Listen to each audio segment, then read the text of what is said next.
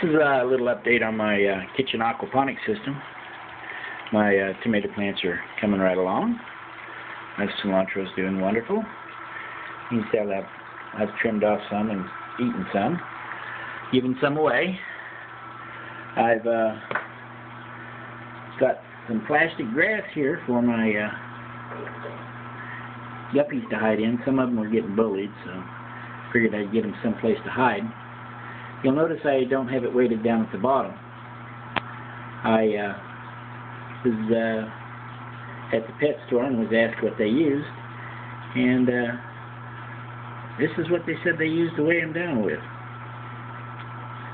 I don't know if you know what that is, but those are lead weights. Just remember, people, advice is free, but make sure the advice is worth having. I don't want lead in my aquaponics system. Obviously, be careful on who you take your advice from. I hate for anybody to poison themselves by taking advice from people who don't know what you're doing. That's about all I have for today. Thank you for watching. If you have any questions, feel free to ask.